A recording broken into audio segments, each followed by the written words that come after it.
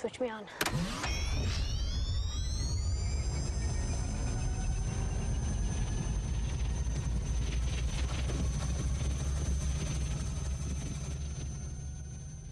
Hey everybody, welcome back to the Proton Pack Is Not a Toy. My name is Matt, and if you were watching my video a couple of weeks ago, you saw that I debuted my Clippard shirt, and I also showed off an eBay purchase that I made for a Clippard R-701 valve, which I did receive, but it came without the knob or the cap on top.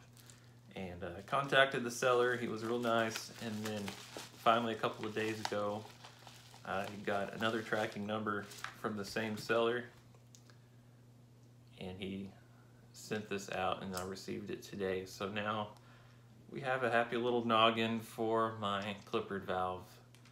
So we'll just tighten the set screw there,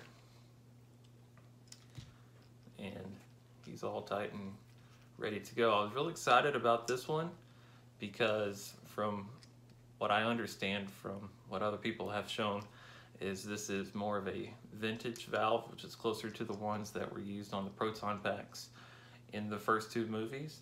So I was going to take my more modern valve off of my pack here and show it to you guys, but I took some pictures and we'll go over those right here.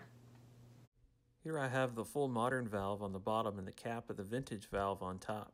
You can see the bevel on the edge of the vintage valve is more pronounced, and the knurling goes farther down the sides of the knob, about halfway down the set screw hole, where the modern valve lines just reach the edge of the hole. Here with the vintage valve on the left and the modern valve on the right, you can see the difference in the font on the top with the caps taken off for the name Clippard and the abbreviation for Cincinnati, Ohio. On the base of the valves, the word Clippard is printed differently, with the modern valve having a stretched out appearance. Here we have the vintage valve on the left and the modern valve on the right. For comparison, here is the R-701 on the Spengler Hero as it was photographed in 1984. And if you're ever looking at the reference photos and you're curious whether you're looking at a R-701 or an R-331 for the two different kinds of Clippard valves they use on the Proton packs in the movies, there's an easy way to tell just by looking at the cap. The 701 has the hole for the set screw on the cap there, and the 331 does not. But if you look at a 331, like on my thrower here, the 331, whoops, right here, has the little raised up part in the middle, and a 701 does not.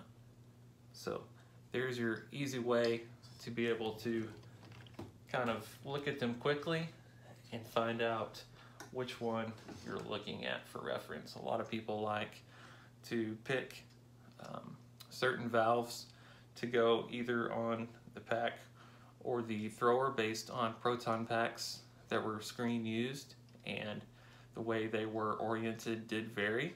So if you have any questions about which ones were where, I did cover those pretty extensively in my Proton Pack Detective series. So if you want to know more about that, check out those videos, and especially if you want to replicate a specific pack, that's going to help you out. Thanks for watching. Have a good day.